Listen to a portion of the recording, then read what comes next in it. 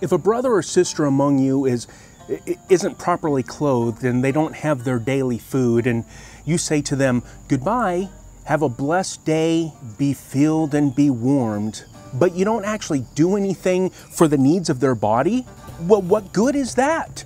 You'll find that in James chapter 2, verses 15 and 16. Many Christians haven't been properly taught, or better yet, shown what it means to follow Jesus, to be his disciple, to follow in his footsteps, or as the popular saying goes, to be following so closely behind him, our Rabbi Jesus, that we are covered or caked in his dust. What we see him do, we do. What we hear him say, we say. It's like the Apostle Paul told the Corinthians in 1 Corinthians chapter 11, verse 1, or in some translations it's tacked on to the end of chapter 10, "Be imitators of me as I am of Christ." And it all starts with something as simple as a cold cup of water in his name.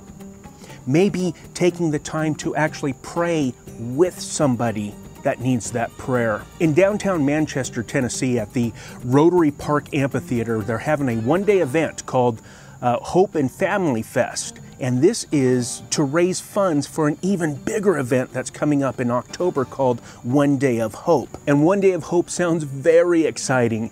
In fact, I want you to hear more about it from one of the board of directors, Mr. Ray Marcrom, who is an infectious follower of Christ in his own right. So come on, let's head over to the Hope and Family Fest and hear more about One Day of Hope. Follow me.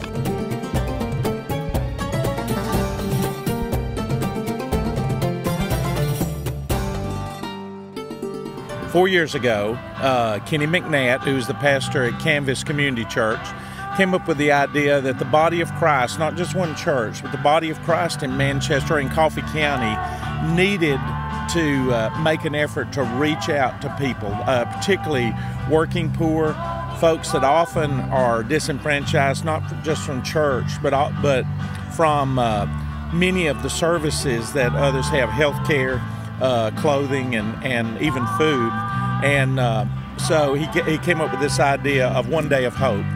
And a couple of years ago, we joined forces with an organization called the Convoy of Hope.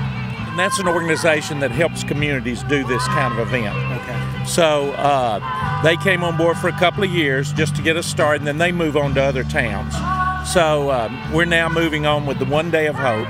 We started with about 5 or 6 churches the first year, about 18 or so the next year, 22 last year, and we should have about 40 this year. Wow! And what does it look like when you have 20, 40 congregations working together for a common cause? It looks like the kingdom of God. Amen! So what are some of the things that are accomplished? Well, last year we were able to see around 4,100 people came through the gates in about a 4-hour period. Wow! And we were able to provide each of them with a bag of food. We provided about 2,300 families with clothing. We had about 1,600 people who went through our medical and dental tents. Wonderful. And a lot of that medical care, of course, can't be done right there. The physicians and dentists continued that care, gave them cards, saw them later in their practices. So, and we had folks there who could help folks. A lot of times they don't know what programs are available that can assist them, particularly if they have children. We were able to help a lot of folks with that. We had a job fair kind of thing to help folks get a job.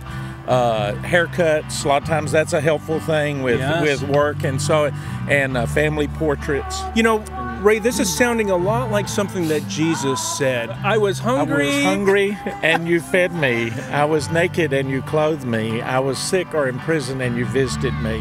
And our prayer tent is there. And most of our volunteers for that are people just like Rob. I know he testified about that today. There's people that just stand there and say, "Is there anything we can do for you? Would you like us to pray for anything?"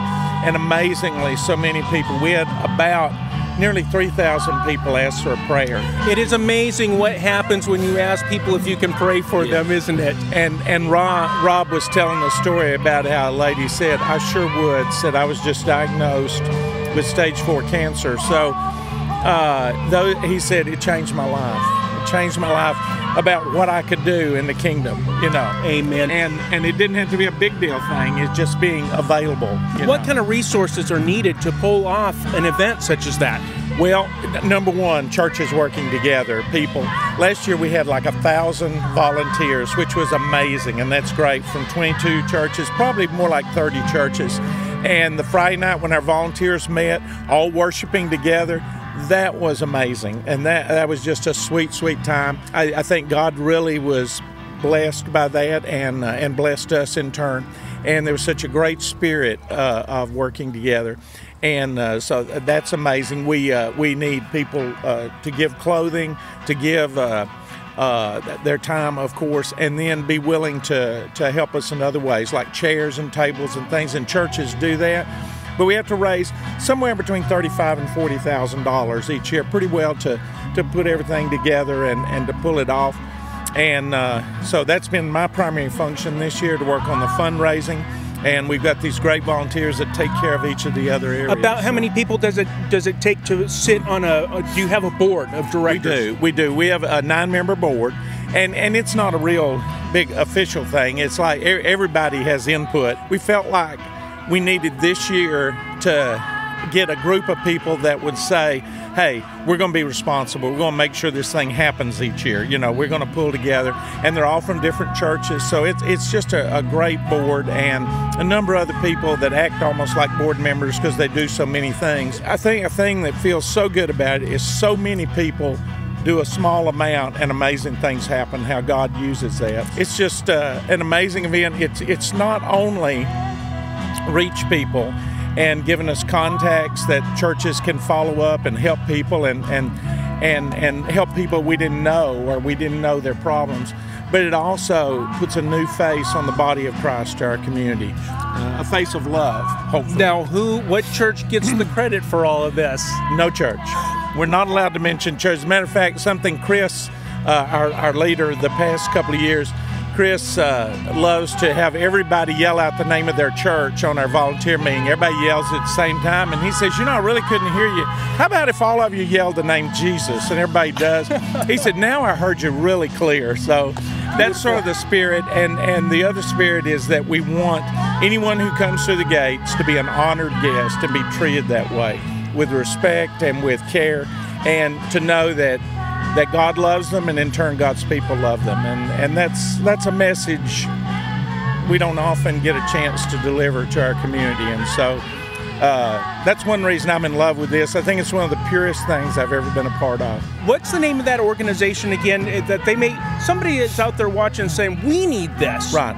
And Convoy of Hope is wonderful. They're an organization, you can Google them, and they will they'll be glad to help you get started with this. They do programs all over the world, and they're a wonderful organization. They've taught us how to do this, and they've moved on. We now partner with a local group called Good Samaritan that does a feeding program in our county, and so it's helping to bring greater visibility to what they do, and then they're helping us certainly to pull off this event. And how do people here in Coffee County get in touch and help support? Well, we have a website, southerntennesseeoutreach.com is our website. We have a Facebook page, One Day of Hope 2015, and then there are phone numbers posted there, and just a way to get a hold of us. Our post office box, if you would like to help, is P.O. Box 99, Manchester, Tennessee, 37349-0099, and we would love to have others be a part of this. And we would love to see it spread to other cities too. Well, thank you very much for your time and for all the information. It's an exciting thing to be a part of. Thank you. I appreciate it. You are tuned in to the GCT Network. This is your Great Commission transmission. At GCTnetwork.com. This is your Great Commission transmission.